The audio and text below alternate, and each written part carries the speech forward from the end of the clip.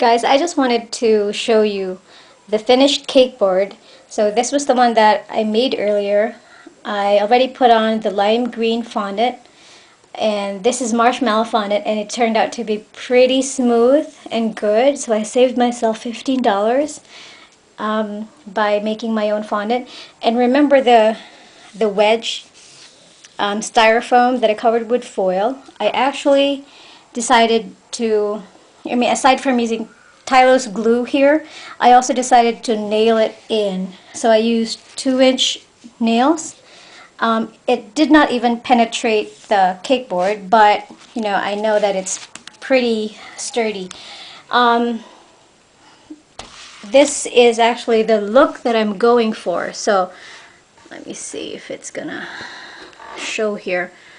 But so this is going to be the base of the hat that is going to be tilted. I wanted to show you how I did this because like I showed in my previous tutorial, there are two ways in making a topsy-turvy cake. One is to shape the actual cake and carve it to a slanted position.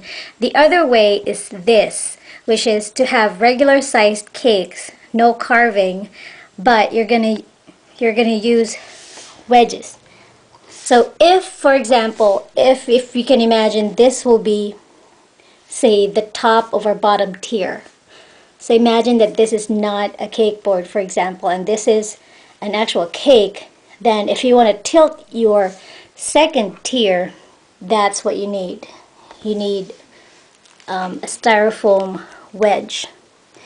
And hopefully, crossing my fingers, hopefully this will turn out well, and I'll be able to show you the finished product in the next couple of days. This I also plan to nail in because these are all non-edible anyway, just to make sure that it's going to be very stable.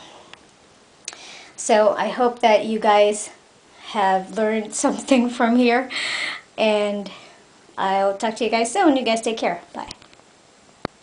I wanted to show you guys the finished cake boards that I made. I actually changed the ribbon for the base of the hat just because it looked a little weird to me. So I just figured having the same pattern would make it less complicated. But like I told you before, I nailed the wedges in, and here I nailed them too. This board to the base and also to the wedge, so it's pretty solid. And for those of you guys who want to try something like this, I do advise making the boards and stuff a couple days ahead, just in case something goes wrong. My cake is due on Saturday. My son is going crazy upstairs, but he's with his dad.